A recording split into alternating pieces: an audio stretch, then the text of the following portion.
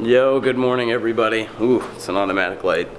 I hope the daylight savings time, if you're in the United States, didn't totally screw you up today.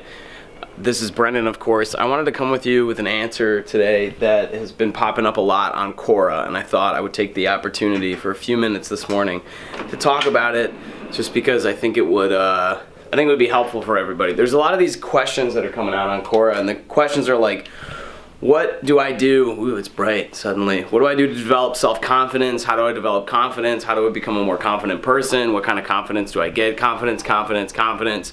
How do I be more confident? All of these questions. And I wanted to basically talk about this for a second because I think there's actually a pretty quick answer to this, and the answer is this. Get better. That's it. One of my mentors, a guy named Lyons, who's really amazing and really spectacular, he just put it like this: competence is confidence. That's it. Like, don't buy into the idea that you're gonna get confident and then go do the thing. There's a great quote from the movie Three Kings that George Clooney says, and he says, bravery is the thing you get after the thing you did that scared the shit out of you. So like, just do the thing. Like, accept that you might not be successful.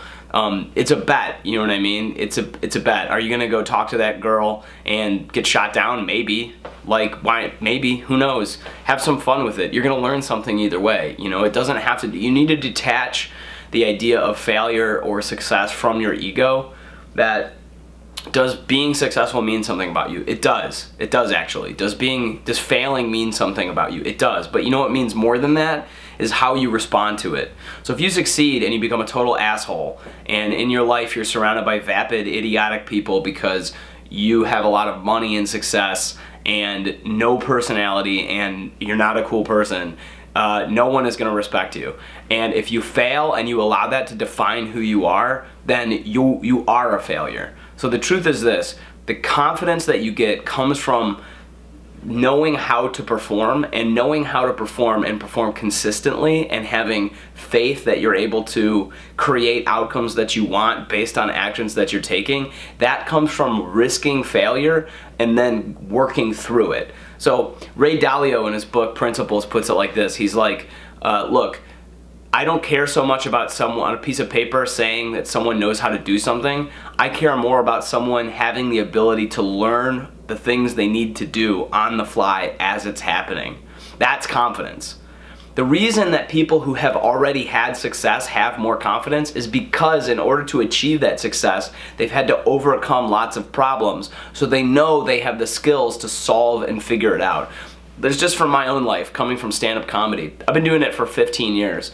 At this point, I can get in front of almost any audience. I've gotten in front of people who heckled the last comedian off stage. I've gotten in front of bachelorette parties. I've gotten in front of teenagers. I've gotten in front of drunk dudes at bars. I've gotten in front of audience that almost no people. In Edinburgh, Scotland, last summer, I did 45 minutes to 2 people in the audience.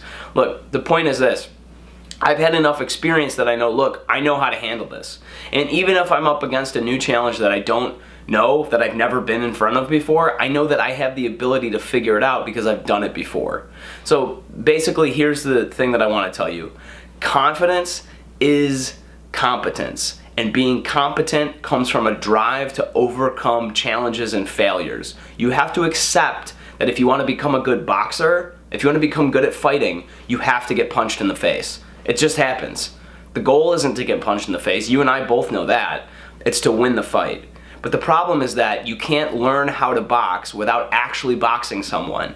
And you can't be better at boxing without boxing people who are better than you. And you can't box people who are better than you and not expect to get punched. So the idea is this: continue to focus on the things you want to do and overcome the challenges. Risk the failure. It's part of the process. Once you have overcome those challenges, you will have the confidence to know that you're competent in the things that you're doing. So anyway guys, that's the video vlog for today. I hope you guys are doing well. Take care, and meanwhile the madness continues.